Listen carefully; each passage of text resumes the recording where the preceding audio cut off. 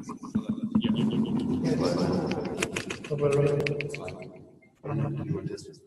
I don't know what you guys wanted to do.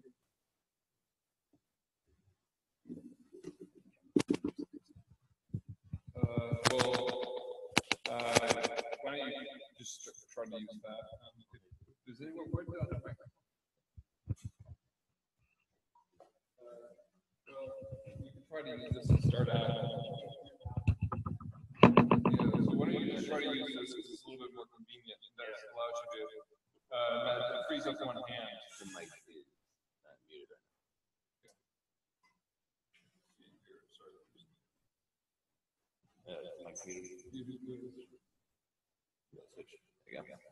Okay. Hello?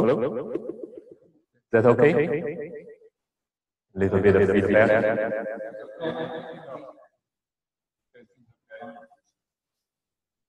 Okay. I think, yeah, I have to close the mic.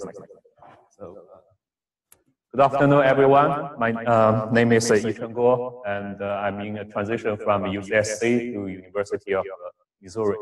Today, I'm going to talk about the giant UV clumps in CANDELS galaxies. And here are some examples of clumpy galaxies and the clumps that I'm going to talk about today. So each purple circle is a clump.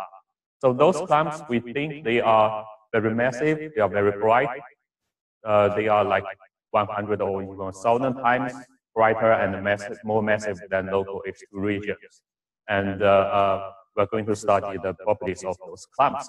So this work has been done together with many CANDELS members. I listed some of their names here. Also, you can think this talk more as an advertisement, because what I want to tell you is now we have a multi-wavelength catalog for clumps in the CANDELS Good South region. And you are very welcome to use those catalogs to test your models, also to test your own measurement of clumps. And I'm going to discuss why we think such a catalog is important and how we constructed such a catalog. And I'm going to show you a few examples of the properties of clumps from this catalog. So here are some examples of galaxies. If you look at today's star-forming galaxies, you can see very clearly different kind of structures. You can see spiral arms, you can see bulge, and for some galaxies, you can also see bars. But when you go to higher and higher redshift, for example, this is redshift 1, almost 1, 2, 3, and it's harder and harder to find those well-defined structures. Instead, what you see those giant clumps here, or at high redshift. Even more clearly, you can only find the clumps instead of spiral arms and bars or disks. So we are trying to understand what are those clumps, how they were formed, and how they evolved once they formed. Why are we interested in those clumps? Because they are very important test of our knowledge of star formation feedback and galactic structure formation. So people are arguing about what's the formation mechanisms of clumps. So it could be formed due to the violent disk instability, as Abhisha said, for many years. And also it could be formed due to minor merger. This means the individual clump, they can be a satellite galaxies, or they can be a small satellite that triggers the violent disk instability. Clumps can also form due to major merger, and also clump. Now people are arguing clumps can even form due to clumpy gas accretion. The gas accretion is not smooth; it has some structure before you accrete it. The gas has some structure before you accrete it into galaxies. And which one is working and which one is the primary one tells us about the structure formation at high redshift. And what's more important is about the evolution of the clumps. So once the clumps form, are they going to the center of galaxies to merge and to form the progenitors of basic bulges? So this is the inward migration scenario. And all they could be quickly disrupted by feedback. If the feedback is strong, if they are not very strongly bound, the clumps are not very strongly bound systems. So which version is correct is important because it tells us whether clumps is a major contributor of large formation. What's more important is it tells us clumps, they are very good probes of the strength of feedback. So here is example why we say clumps are good probe of strength of feedback. So this is a simulation from GNO et al. 2012. So if you have a same galaxy with a different strength of wind, this is a strong wind, and you can form clamp, but after about 30 million years, the clamp disappeared. It got quickly disrupted by the feedback. But if your feedback wind is weak, and you can see the clamp gradually go into the center, and it can live longer than 100 or even 200 billion years, and in the end, it will merge to the center to form poles. And here is another example to show clumps, they are important, and the clumps properties are important. Here, I show you two simulations. One is the ART simulation, run by Daniel Severino, and the other is bio simulation. Just look at these two plots. These are, I think, gas surface density. They look pretty much similar. The morphology is similar. But if you look at this plot, this is a clamp lifetime versus clamp mass. And those black points are from ARC, and this is the region covered by the bio simulation. So the mass region is more or less similar, but if you look at the lifetime value, there's almost an order of magnitude difference between ARC and bio simulation. And this is because ARC uses supernova feedback plus UV pressure feedback, but you fire beyond supernova and the UV radiative feedback, they also have extra source of feedback. So the age of clamps is an important parameter to tell us whether your feedback models used in simulation is realistic or not. But when we talk about clamps, there's always a challenge, that is the observational effect. So because of the observational effects, there's lots of debate and disagreement between different people. So the observational effect I'm talking about here is the sensitivity limit and also the resolution limit. Usually observers, we will talk to observers to say, hey, high redshift clamps are simply due to the low resolution, low sensitivity. It could be just H2 regions, but when you go to higher and high redshift, you cannot see them clearly. And also, when you go to higher and higher redshift, you could have several H2 regions blended together. It will give you a larger clamp. And also, if you talk to theorists, they will say, okay, we see some clamps in our simulation, but those clamps may not be exactly the same thing you find in your observations. So here is a good plot. Give you example of this disagreement or debate. So this is a plot from this paper, and it's clamp mass versus halo mass. And they collected measurement from different surveys.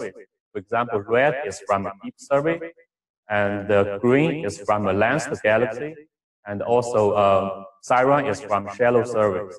So the point that they want to make here is, although there are some mass effect, but they want to say, hey, look at this stellar mass, clamp mass. Clamps detected from the shallow surface, they're almost above this line, but clamps detected from deep and lensed galaxies, most of below this line. So that's they thought this is a very obvious sign of observational effect. This is because your sensitivity, you can only detect the large clamps in shallow surface.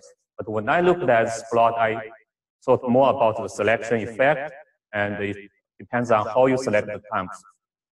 If you select the clamps from UV, you can get small clamps, and if you select the clamps from rest frame optical, you can get larger clamps. So the goal is, so that's why we are thinking it's very necessary to present a sample of clamps which represents our best knowledge of observed clamps. Here, our not many observers or the whole community, our just means the people who are writing this paper with me. So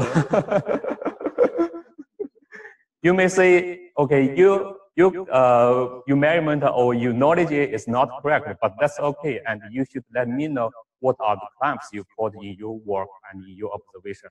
So we cannot just say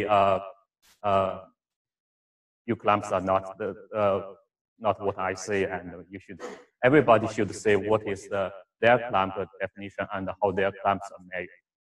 So also, even between series, there are some differences. For example, this is the median value of clump mass from Severino et al., and this is the median value of Tamburello et al. 2015. This is also order of magnitude difference between these two samples.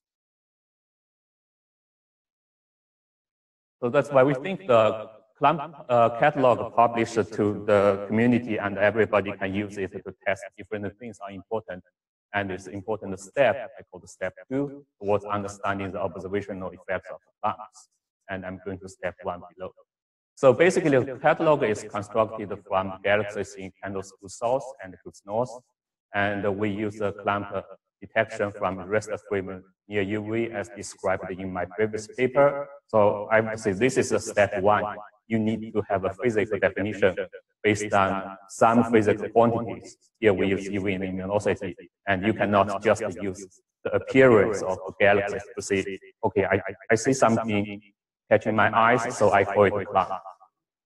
And also for each clump detected in UV, we measured H-band PSF, we measured HST band photometry from D-band all the way to H-band or PSF match, and we run SCD feeding to all those bands.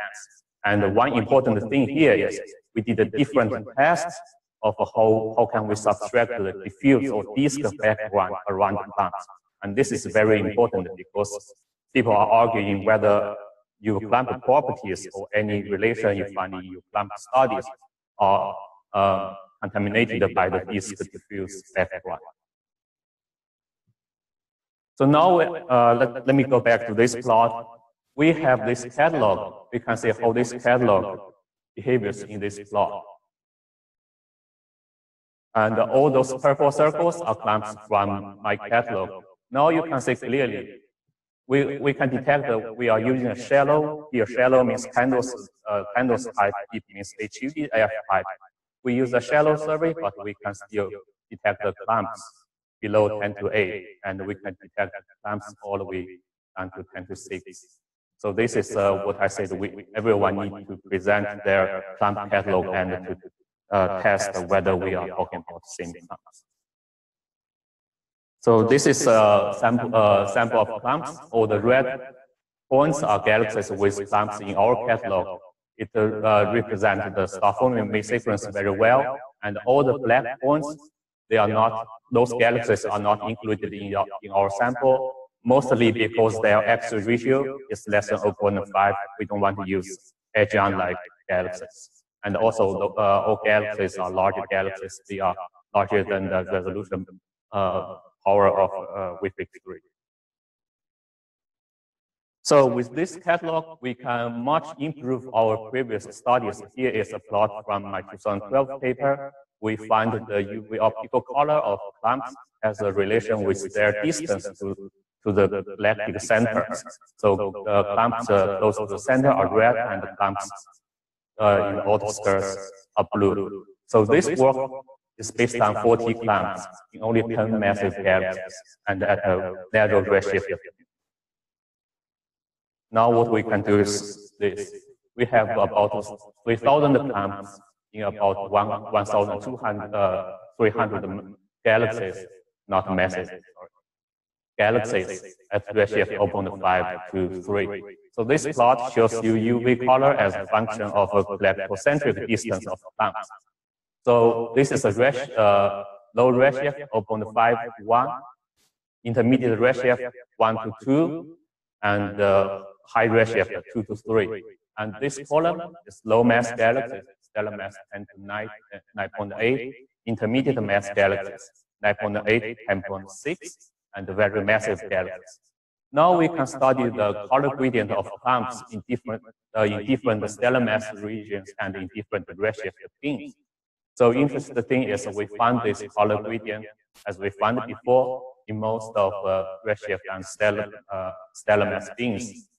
Here. But when you go to very high redshift beams, the trend, the gradient is almost flat. And we are trying to understand what is the reason of this flat trend.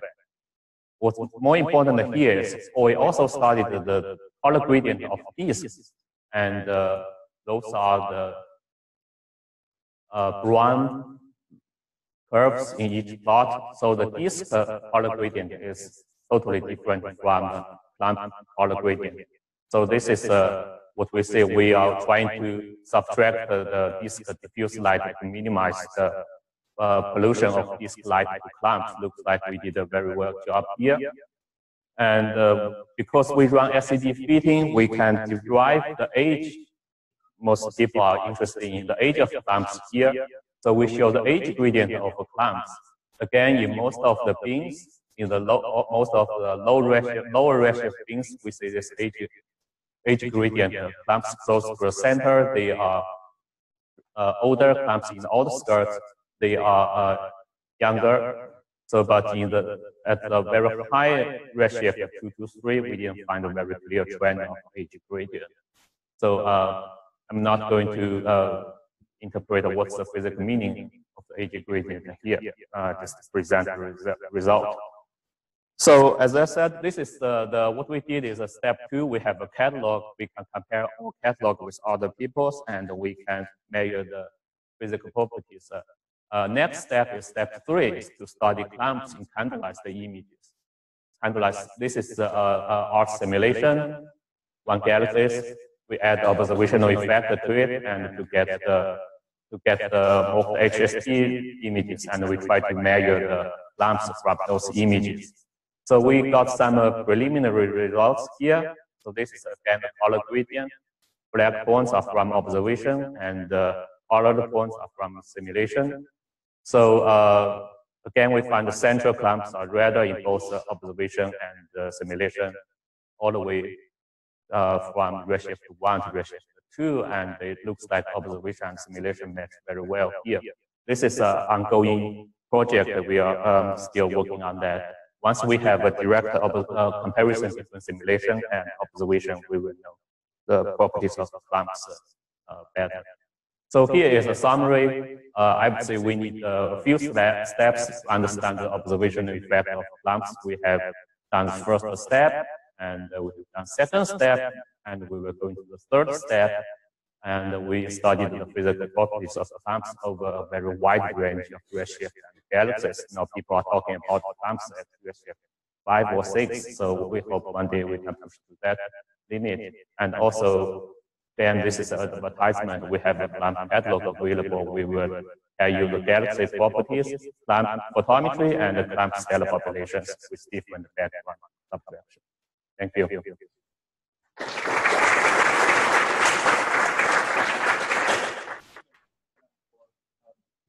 A question or two questions?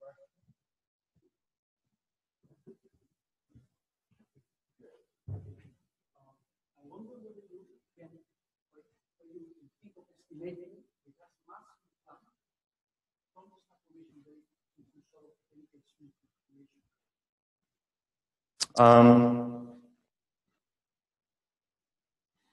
We can get star formation rate from SED fitting, or we can get star formation rate from raster frame UV luminosity. That's fine. But how can we turn star formation rate into the star formation rate density? It's a little bit challenging because because in our measurement we assume those clumps they are unresolved sources, so it's hard to measure the size or the area of the clumps. So.